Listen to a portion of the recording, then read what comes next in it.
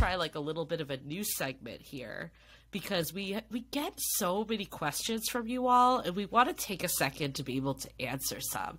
So please continue to send your questions in, whether that's like through the Facebook community, Loving the Chime of Corona. If you're not already in it now, we'll name drop it here.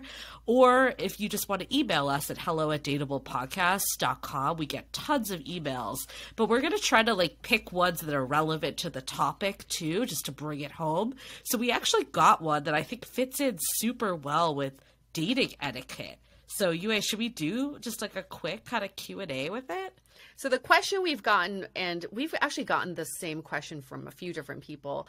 It's, I've been on a few bad video dates, okay? And so bad sometimes that I just want to get off the call pretty early, but I don't know what's proper etiquette. Is there something that I can say or do so it doesn't hurt the other person's feelings for trying to get out of a video date or getting off a video call? I feel like this with work meetings. How do I get out of the Zoom call?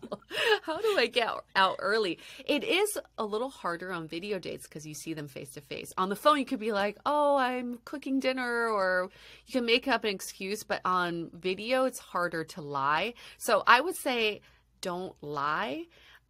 But also don't be that honest, like, this is a terrible video date, I need to get out.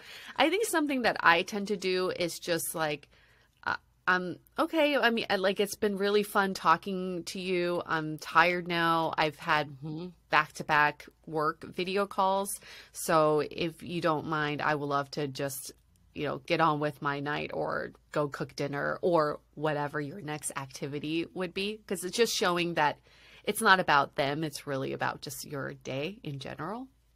I love that. It's like Zoom fatigue. Blame it on Zoom fatigue, right? The other trick I have, this isn't great etiquette, but I'll throw it out now and then I'll go to my actual one, is that my phone is about to die, which, knowing me, it is a lot of times, but probably not the best etiquette. But I think, like, etiquette-wise, I think I see where this question is coming in, because it's really freaking awkward to tell someone, like, I don't want to, you know, like, keep talking to you on a video on my couch where I'm doing nothing. Like, I'd rather, like, go back and watch TV by myself than continue this conversation. That's a hard conversation to have if you want to get out of it.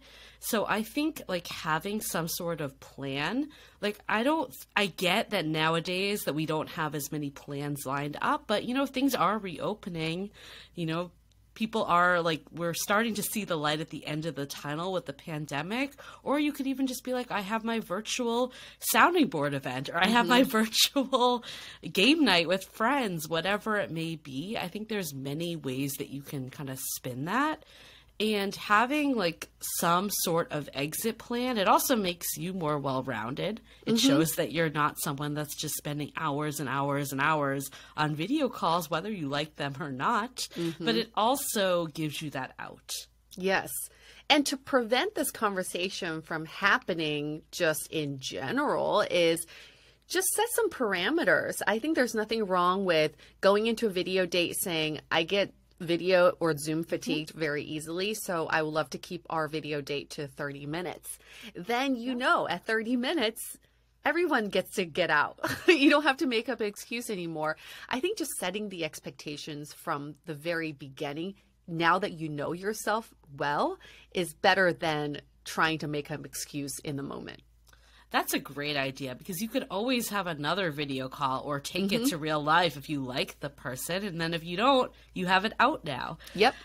I think the other piece too is, I know this is like a little off topic, but the etiquette, like if you really don't find them a match and they follow up after, I still think the etiquette follows through. Like if this was a real date, like just tell them at that point, like, that it wasn't the right fit. Like, I think you can, like, spin that in a nice way that they'll find their match. Like, I'm positive that person's out there. Just, I don't feel like it's the right fit between us. I know people are hesitant to do that because it's virtual and all that, but sometimes you really can tell. Like, if you just can't hold a conversation with someone, there's nothing wrong with cutting out at that point. Just don't be, like, ghost and be an asshole, essentially.